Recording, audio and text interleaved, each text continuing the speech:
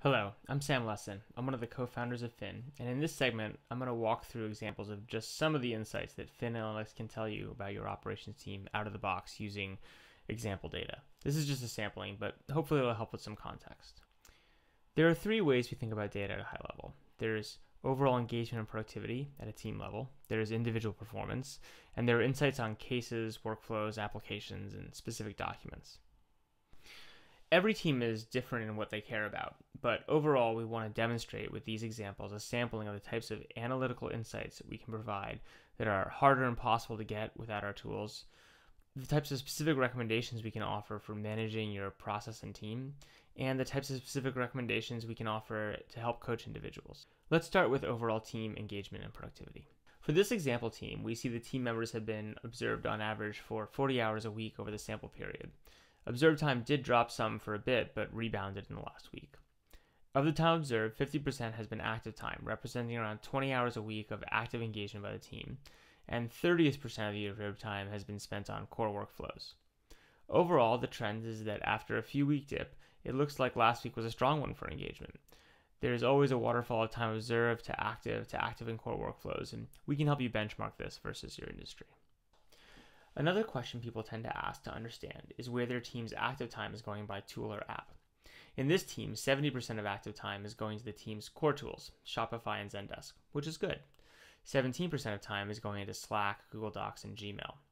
As a percentage of total online time, 45% of time is going into Zendesk, and it's recently increased. Generally, more time spent in a primary CRM is better, so this is a nice improvement. When we look at the percentage of time spent in other key tools, a few things become clear. Shopify time has been declining. We'll get back to that in a second, but this is likely a good complement to the increasing time in Zendesk. Slack time has increased, but is now declining. Different teams have different targets on how much time they think team members should be using communication tools like Slack, but too much of the day spent in Slack can obviously be bad. Google Docs use is very inconsistent for this team. This is likely an opportunity because many teams use Google Docs for semi-documented standard operating procedures, or SOPs, that should be moved into their CRM for efficiency. Not all active time is the same, of course. There is production and consumption. Production time is when the team members are typing, where consumption is more when they're researching or learning, identified by scrolling behaviors. In this case of our demo team, 70% of production effort in the last week went into Zendesk, where Shopify represents 50% of consumption time or research time. This is why in our prior example, the declining time in Shopify is likely good. It's more of a consumption versus an output interface.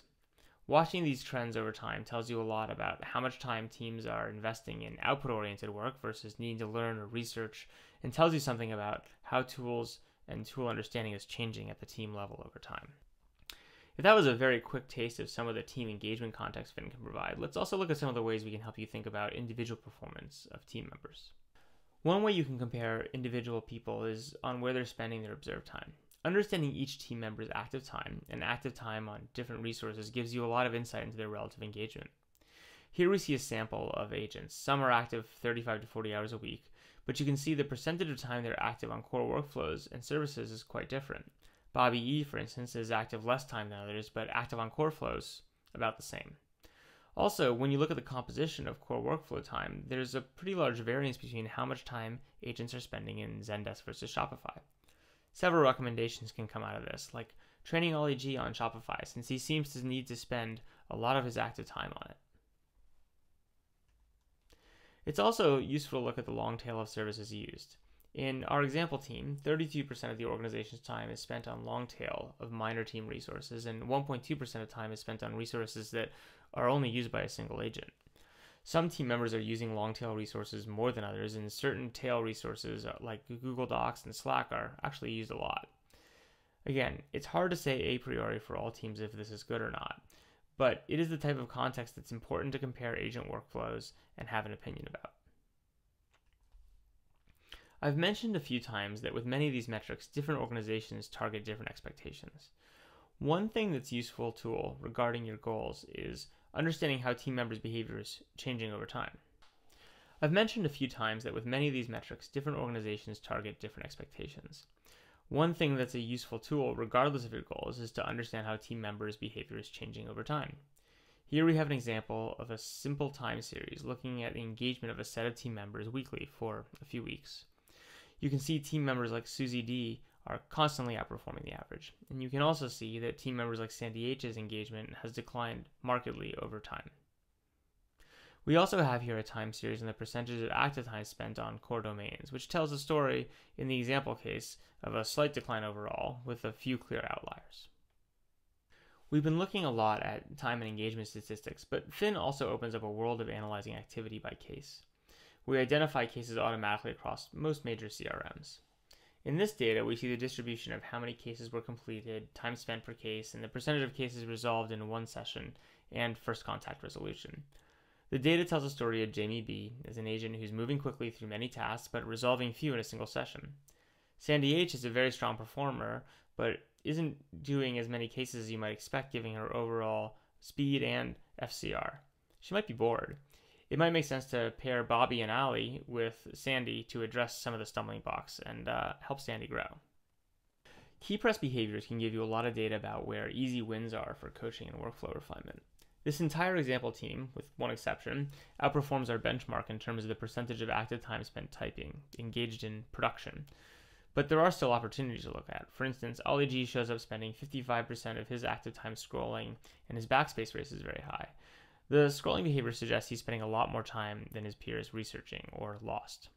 Diving deeper on typing speeds and behaviors, a few things are clear from this example team. First, only one agent knows how to use modifier keys on actions like delete. Knowing advanced keyboard functions like that makes agents faster and more engaged, so it's worth teaching the rest of the team and following up. At P50, 4 team members are faster than the typing speed benchmark and 2 are slower. Those 2 are slower at P90 and P95, meaning they might benefit from some typing lessons. Sandy H is an interesting case, is capable of typing very fast, but at the P50 is relatively slower. Again, coupled with what we know about her backspace behavior, she seems to be second-guessing herself a lot or just underengaged. Finally in this section, a note on machines. One thing we found is team members can be limited by the speed of their computers. When you see memory used at really high rates and machines that agents are using having less memory than other teammates, like Jamie B in this case, it might be time to upgrade. When agents have too many windows open, it's also a sign that their workflow could be improved, since toggling between many windows is inefficient. Here we see Ollie G has 40 plus windows open at P50. It's worth a discussion. The last thing I'll briefly review are some process and case-oriented insights. Many of these insights have coaching implications, but can also be particularly helpful for hunting down opportunities to improve tools and implement things like RPA. First, let's look at performance on a specific workflow. In this situation, we're looking at cases tagged account settings for our example team. There's a lot of variance in handle time if we look at the P80. We can see that it took Dave about 50 minutes to resolve 80% of his cases the week of May 13th versus Bikal at 15. However, Bikal has gotten slower over the last month, where Dave has actually improved. In this case, we see a specific refund tag case that Jenny G spent 150 minutes resolving, which is 10x longer than the expectations for the workflow. Our tools make it easy to visualize distributions like this and then review video of the incident live. Where is your team stalled can be measured by things like idle time, or a high ratio of mouse movement to typing, or high backspace counts. In this situation, we can see cases tagged order are popping really high in terms of the stall rate, and we should probably address that. Keystroke counts and keystroke variance are good metrics for understanding where canned responses are being used versus manual typing. The coupon workflow is associated with a lot of rethinking backspacing, whereas subscriptions tagged workflows have the same pattern of key activity, high counts, low variance. Subscription actually might be a very good candidate for automation based on these facts.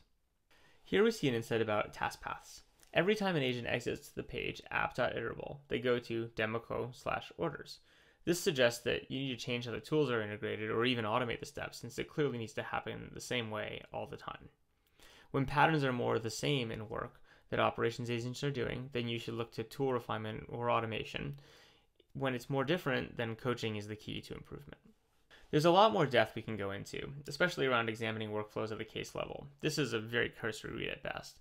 But for now, we'll pause here, and hopefully this gives you at least a sense of the type of richness of data that Fin Analytics alone can provide about your operations team. You can learn more at fin.com, and feel free to reach out to me personally or my co-founder, Cortina.